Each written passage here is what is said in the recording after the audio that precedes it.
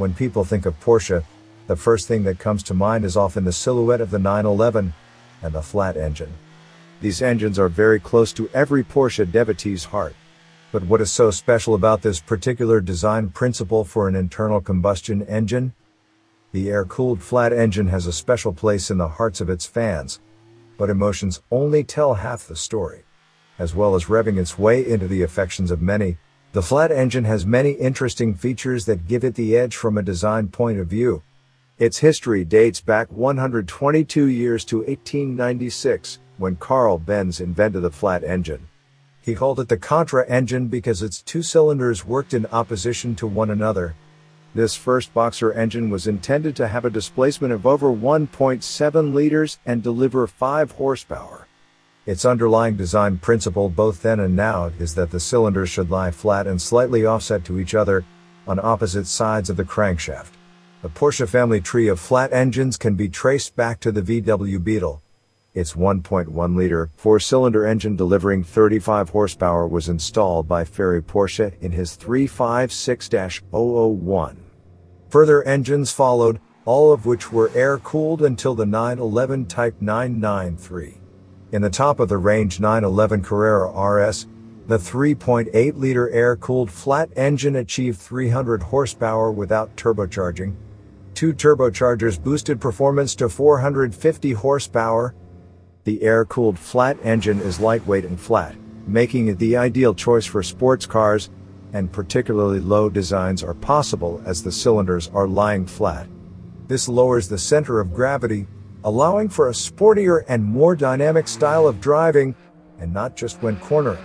If the flat engine is installed at the rear as in Porsche vehicles, traction is improved because the weight of the engine rests on the drive axle. Until all-wheel drive vehicles conquered the roads, Beetle and Porsche drivers agreed that a car with a rear-mounted engine was by far the best choice for winter conditions.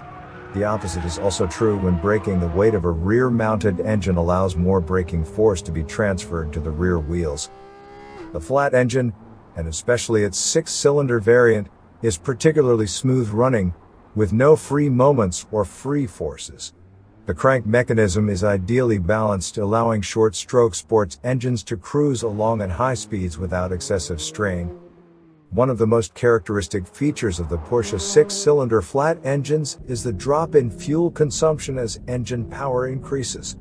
The concept underlying the flat engine involves a consistent lightweight construction, a low center of gravity, outstanding revving ability, and a high specific output thanks to advantageous charge cycles.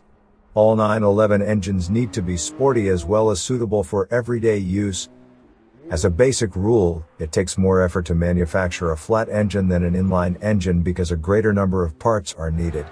The flat engine needs 2 banks of cylinders with a valve train, plus cooling or injection. The flat engine is a particularly good candidate for air cooling because the individual cylinders are located far apart from each other and can therefore benefit from a direct flow of cooling air.